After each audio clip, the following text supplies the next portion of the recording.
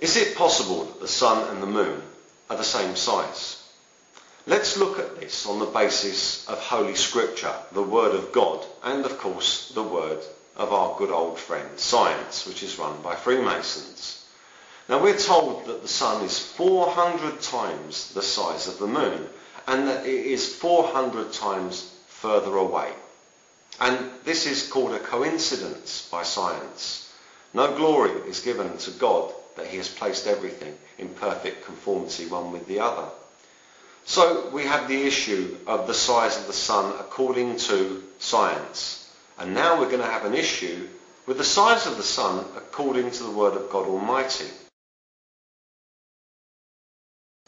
Now the Book of Enoch is quoted in the Holy Bible, and God only quotes himself. He does not need any counsellor. He has said so himself. So God's word is quoted in the Holy Bible, and the Holy Bible only contains 66 books, as we know it. Wrong number. 6 is the devil's number. That means books have been removed.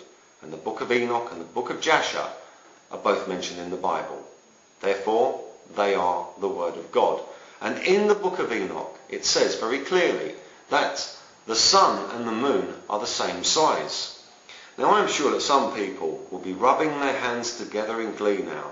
However, don't rejoice too soon, because there's a simple scientific experiment which proves that this not only could be true, but in fact has to be true. If, for instance, I take this lighter here and I turn the flame all the way up and I turn it on, that flame reaches far higher than the point of exit. So with the flame off, this lighter, if it were a dome, a globe, would just be this big here.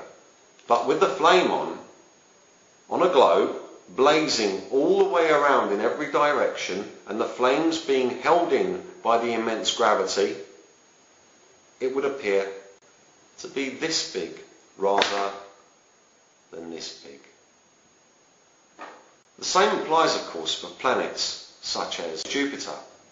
A huge planet, but it's a gas planet. So there must be something in the core holding that gas together. Otherwise it could not be held together in such a shape. Therefore there must be a solid, dense core in the centre of these planets with immense gravity, which is holding that gas cloud in place in the shape of a planet. And it's accepted these are gas planets.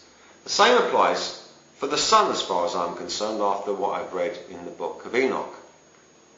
I believe that what you see as the surface are in fact the tips of the flame itself, which is a globe, a flame emanating from a globe the size of our moon. It is perfectly feasible for that to be so. And of course the light radiates much further. So that's a different subject, because we can see stars from millions of miles away.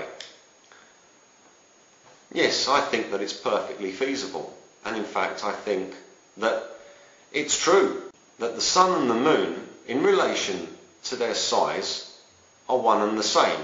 In relation to their actual mass, the sun has far greater mass. But they are both feasibly the same size. I prefer to investigate and believe the Word of God than to believe the word of people living on a planet a long way away from the sun, who have never been to the sun, let alone made it with their own hands. God made the sun with his own hands. If he says it's the size of the moon, then that's how big it is.